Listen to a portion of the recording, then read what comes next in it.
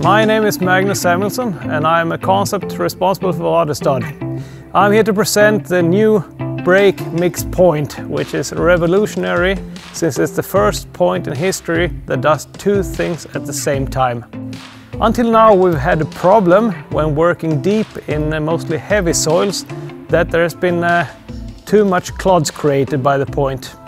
And what happens then is that we have a problem in our seedbed later, because the seedbed is always dependent on small fractured soil. That has limited us to working shallow if we want to keep this small fractured soil, but in many cases we want to work deeper to also get the loosening of the soil, for example for oilseed rape. When we come here to the middle of the points, we have two shovels, one on each side. This shovel makes sure that we bring the soil up for mixing.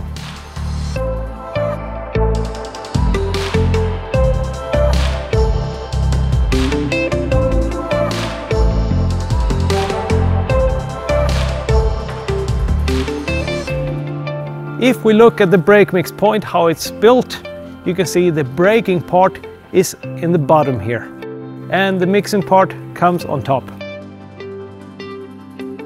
We shove this lower part of the point through the soil, which creates side walls without any smearing.